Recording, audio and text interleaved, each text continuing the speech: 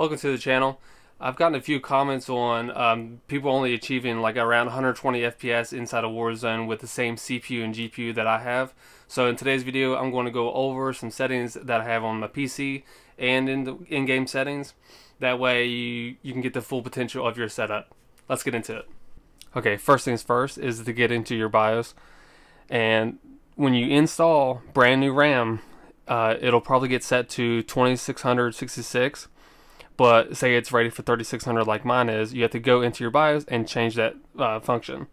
There's a few ways. You can just click on XMP profile right here. This is a MSI motherboard, by the way. Or you can go into OC, which is overclocking, and you would just set your frequency right here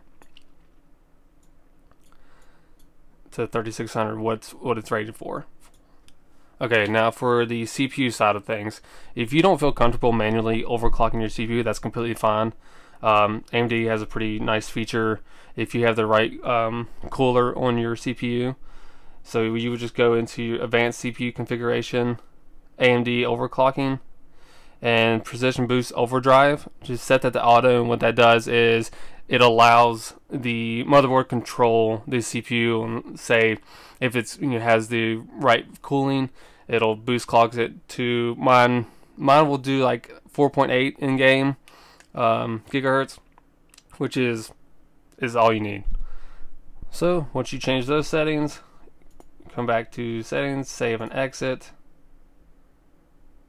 save changes and reboot.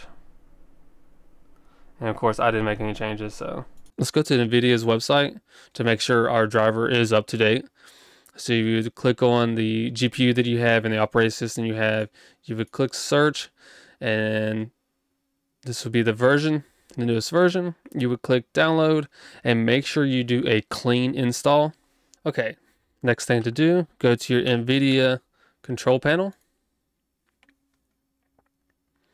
Once you're inside here, use the advanced 3D image settings, and then go to manage 3D settings. And let's scroll through here. So low latency mode, make sure that's on. And then your power management mode, preferred maximum performance. And then texture filtering quality on high performance. And then once those are set, you'll have a little apply button here. You hit apply. Also, go into your control panel, hardware and sound, power options, and make sure you're on ultimate performance. That way it utilizes your CPU and GPU at its max potential. Okay, this is MSI Afterburner. It is a overclocking tool for the GPUs. I don't overclock while playing Warzone, but what I do is I come in here at the settings to adjust my fan curve speed. Now you go into fan and make sure this box is checked, and this is your temperature below, and then fan speed on this axis. 30 is pretty much the lowest the fans will go, but that's like during idle. Now I ramp it up, and the card sits around like 50 degrees while playing Warzone, and it's around 60 fan speed curve. That's you're not going to hear that. It's not going to be super loud, so that's a good sweet spot for it. But if you just pull this up, it won't be, it's like your card doesn't really start to ramp its fan speed up until about 70 if you keep this stock settings on it. So that's why I like to come in here, drag it down. That way the GPU runs at lower temp to prolong the life of it. Okay, with that, let's go into our motherboard settings. Now, depending on what motherboard you have, this will be different. But I have a MSI, and then you download this Dragon Center. So I go to user scenario, and I do a custom settings, and then here's your system fans. You can adjust the RPM on them. Now, as you can see, I ramp mine up kind of dramatically. That way, everything stays cool inside your case. So you can see it's idling, was it 50% at 55 degrees. Lower temperatures, you're prolonging the life of your whole system, because this, you know, gaming on a PC, it's not cheap. You just want to make things last as long as possible. Okay, so here's a quick overview of my settings. This is 1440p, pretty much max settings. Except you want to disable this on demand texture streaming. Disable it, doesn't work that good. Then they've had problems. There's like this a lot of consoles. This is basically your problem, that you cannot turn this off, and that's why you get a lot of, you know, glitching inside the game. It's unfortunate.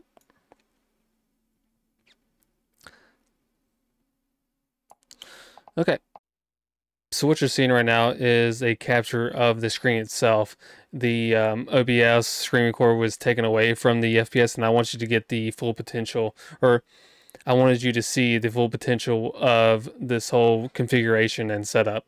So I'll just put some music on. There's a couple spots that I go to, like around peak, and then around the capital, and then some odds and ends. That way you'll see the dips around, like, you know, not fully optimized place. Around certain locations you'll see a 50 or more FPS drop. Caldera is not the best optimized game, and I think that's pretty obvious. Each time they, you know, do an update, they're adding to the file size, it kind of gets a little worse each time.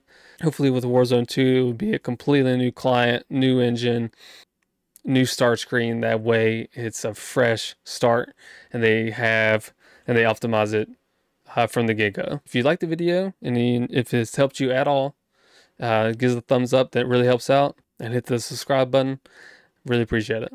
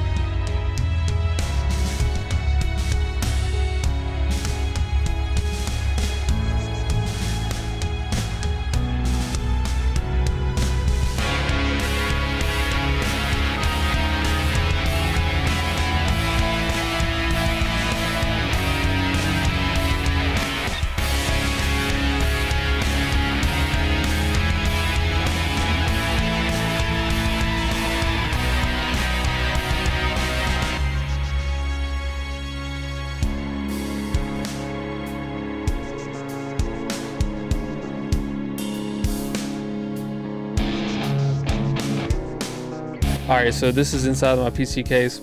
I have an nzxt all-in-one 360mm rad, and there's three 120mm fans on front that are pulling towards the system. I have two 140 that are exhaust on top, and then the 120 out the back as exhaust as well. So this MSI 3080 Gaming Trio Z has a beefy cooler on it, and that's pretty much the culprit how I get low temps in game.